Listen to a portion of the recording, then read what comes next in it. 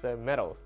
Now typically metals have the following, physical properties. We all understand what a metal is, we've seen it, we can kind of picture it. But if you were to try and describe it to someone who's never heard of a metal before, I'd probably use these kind of criteria. So a metal is usually quite dense, okay? They have quite high density. So if I had a centimeter cubed of lead, it would weigh quite a lot compared to a centimeter cubed worth of air. So you can see metals are very dense compared to gas. Often, they're good conductors of heat and electricity. If you wanted to, say, show someone who's never seen a metal before, you'd say, it can conduct heat very well. Let's assume they know what heat is. So you could put your piece of metal in the fridge, and then an hour later, bring it out, and they could touch it, and they could feel how cold it was, because it's such a good conductor of heat. So that can be one way to describe them. Often they're malleable or ductile, so we can bend them and turn them into different shapes. Or we can draw it out into a wire, which is what we do when we want to build wires for electrical purposes. And this is probably the one that you'd start off with if you were to describe them. They're shiny, they're lustrous. You can actually, when you hold a piece of metal, it's usually shiny, it's quite nice looking, and that's probably how I would describe it first to someone that's never seen a metal before. I'd say, it's a shiny block of substance, and it has all these other properties as well.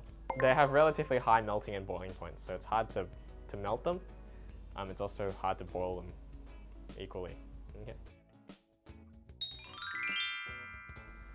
So graphite is an electrically conductive substance, yet we tend to expend energy to make pure copper for our electrical wiring. Why is this so? Okay. So graphite is good at conducting electricity, and it has a lot of uses as an electrical conductor. Okay. But we spend a lot of time, money, and energy getting copper out of the ground. So why do we want to do this if we've got this, lots of carbon around? We can use lots of carbon for things. So why don't we just make wires out of carbon? So the reason is because copper is a metal and is very ductile, okay?